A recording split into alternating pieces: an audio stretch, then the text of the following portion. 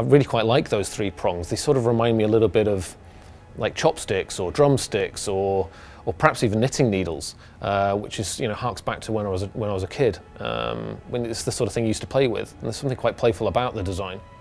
I don't know whether Celine and Zeno saw something about the way that I was working in an independent field. A lot of remote travel with my laptop. They asked me whether I would help with the prototype, take it on the road and feedback. So I had one now for a number of months.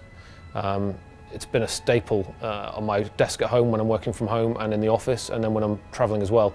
Even from the prototype, I was really blown away by the craftsmanship and the detail and the thought that had gone into it. The point of this is simple, less components. Distilling the product down to its essence. I've always had quite bad posture.